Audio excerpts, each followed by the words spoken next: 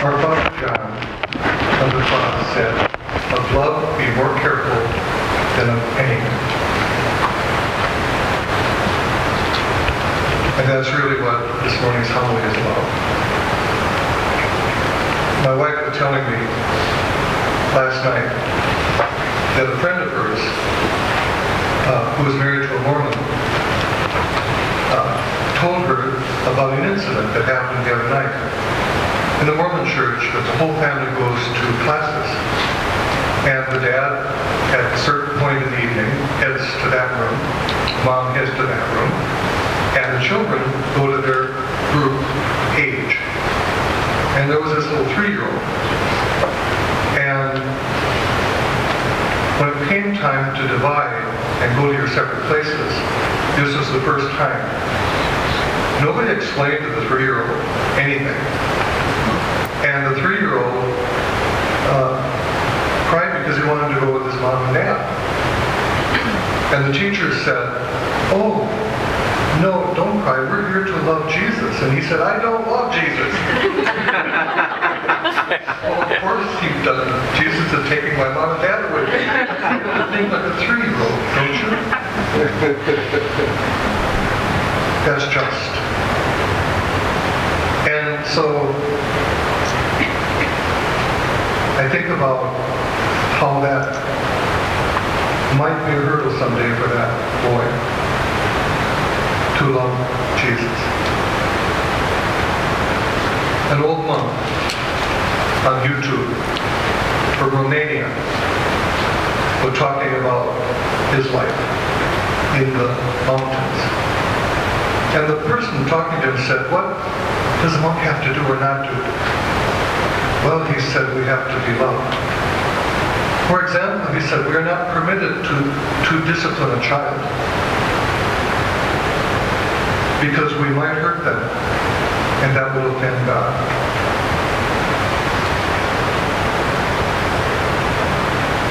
When I was little, my mother wrote in my baby book everything. I sneezed, she wrote it in the book.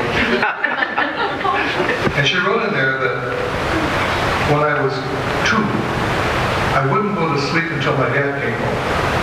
He had to tuck me in and hug me, and then I would go to sleep. Otherwise, I'd just lay there and make noises and keep my grip and everything.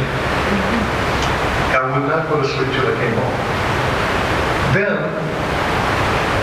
I noticed when I was about 5 or 6, my dad was distant. My mother caught him once, I guess, spanking me or trying to spank me, and she forbid him. And from that point on, he kind of backed away from me. My mom took care of me.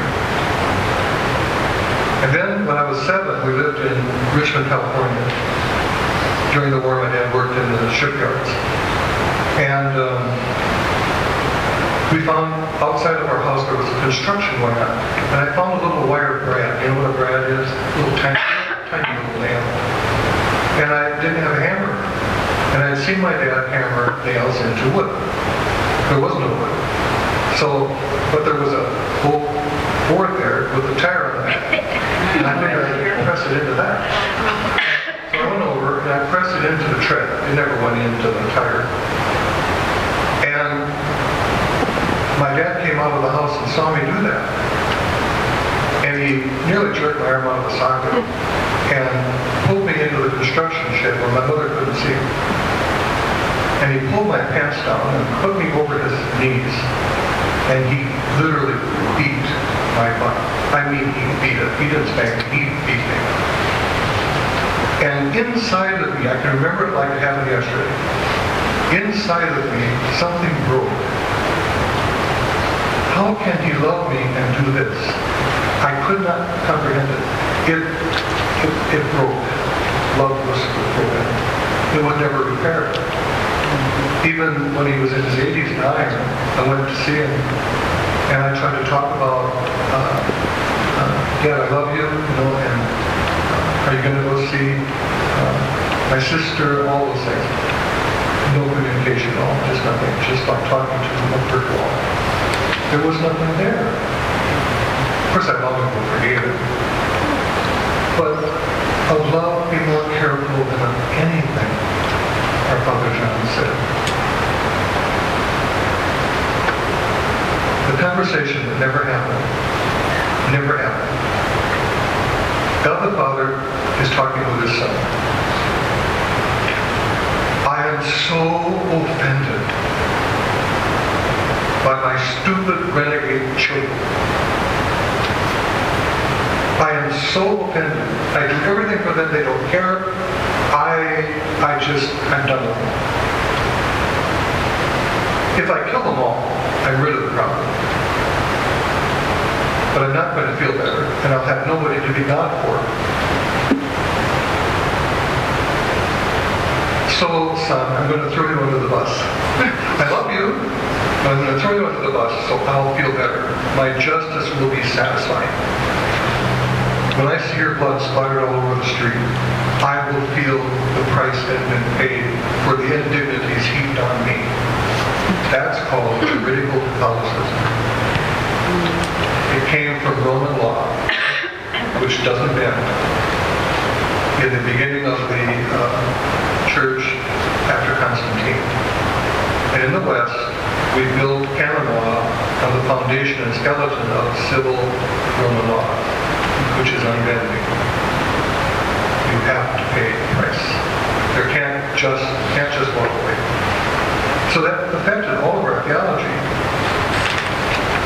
So we have this God who 1 minute kisses us, but the next minute, because we make a mistake, has to take it out of us. Thank God that conversation never happened. But it does happen in the minds of Catholics. Well, justice. I love Therese because she didn't like justice. She would have nothing to do with it. Oh, all of your sins are like mist thrown in a furnace of God's love. Nobody could understand it, but they all like to hear it. They love to hear her say that. She became the most popular saint in all of years and years and years, decades. Why? Because she trusted the love of God. And she didn't have anything to do with his justice. In the convent, the nuns that wrote these wonderful, I dedicate my soul to divine justice as a victim. Beat me up instead of some poor sinner. Beat me up. They wear crosses with nails and all the rest of it to go into their flesh. What kind of God would like that? Certainly not the God of love. Love and vengeance, love and punishment don't flow in the same channel. They cannot. They're diametrically opposed. Mercy does flow, but not justice. We would have no chance with divine justice if it were perfect.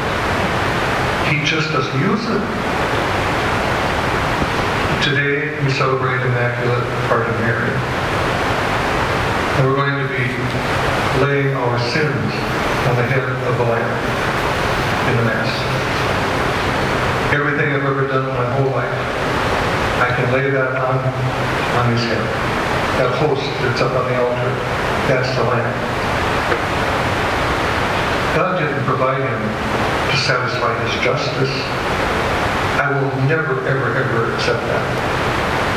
Love wouldn't do that. He provided the Lamb out of love because we had no other offer. Pure love. One day I was talking with a very juridical priest, and I said, how can you be so juridical? How can you think that that a parent would understand when 4 of their children are in heaven and one's in hell, and they're going to have a happy heaven? Oh, he said, it's easy. It's easy. All you have to do is realize that God will explain his justice to them. And they'll understand it so well, they will agree with him and never think of their child again. And I looked at him and I said, you don't have any children. You have no idea what you're saying. that you could explain that to somebody? How can you explain the death of love with justice? You can't do it. Love is love, and it lasts forever. Love never ends. You have to reconcile this justice-love issue in your mind to really understand how much God loves us. You will never understand that otherwise. What about Mary? She's not allowed to be just. She is not allowed to judge anybody. She's forbidden, just as you are. There's only one judge, and it's not her.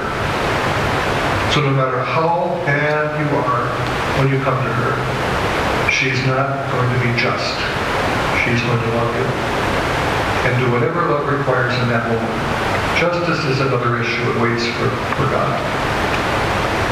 And what does she give you? In the flesh of her Son, in the Eucharist, she gives you a part of herself. All of his flesh comes from her, doesn't it? So, how can you give more than yourself? And that's what she does. So if when you think about praying to her, if you had a bad experience with a parent or women in your life, that can color that, your confidence in her. But I'll tell you, she doesn't judge. And she gives you something of herself in the flesh of her Son. Wonderful. It's absolutely wonderful. Thank God we have her to soften the harshness of the Old Testament. Let us pray.